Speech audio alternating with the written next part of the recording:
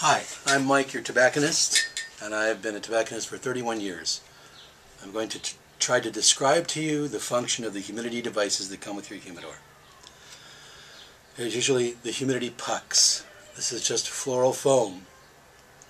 Puck, or a bar, or a smaller puck. Then there's the beads. These little beads absorb to 100 times their size. I like them. They seem to keep good humidity. They hold a lot of moisture. How do you fill these devices? A bowl. Don't need to dribble water over the top. You can pour water in the bowl, put it upside down in the bowl, and allow the moisture to absorb up into the humidity puck. They'll be heavy like a brick. If you're doing the bar, put it down in a plate. Pour water in the plate. It'll absorb up into it. That way it gets the most water that it can possibly get. And then it should be heavy like a brick. You must use propylene glycol. Propylene glycol is a completely clean substance. They use it in eye drops to control mold. You're using it in these devices to control mold and stabilize humidity. In these devices, the pucks and the bars, you need to use it about once every 3 months. In the little beads, you need to use it all the time. In my testing, I've found that if you mix a mixture of the 50-50 solution and 50% distilled water, which comes to 25% propylene glycol, 75% distilled water, then you get no mold growth and 70% humidity.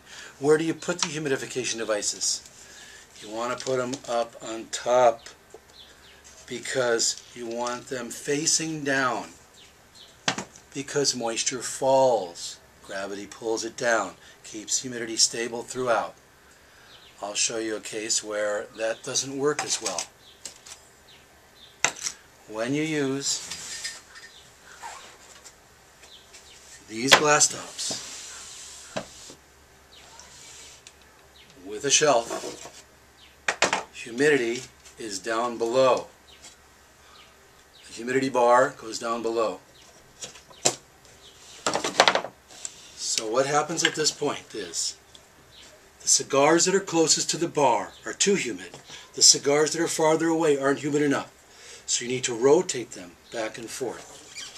And if you saw the other video, for the top shelf, you always use the Boveda. The Boveda device is science. It keeps exact humidity.